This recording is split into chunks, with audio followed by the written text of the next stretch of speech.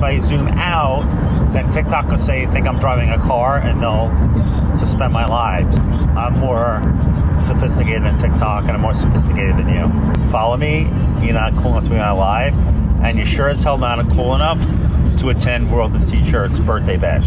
His birthday is August 7th, and only a select few will be invited. Mike Oxlong, you're a loser, you're blocked, by the way. Just to let you know. Yeti's gonna be in Florida, but I invited Ryan the Lion to come. I'm mentally disabled, yeah. I'm gonna have about 20 VIPs in the VIP room. Eric Adams is gonna show up. David Bowie would have been showing up, but he's dead. Madonna's too old. She's too old. Young Gravy tried to start shit with me, but he has nothing. Young Gravy's a big doofus. Young Gravy's banned from Josh's birthday party. He's such a goon, and he can't rap. That's not talent. He's not talented like I am. I play numerous instruments. He's not even from New York.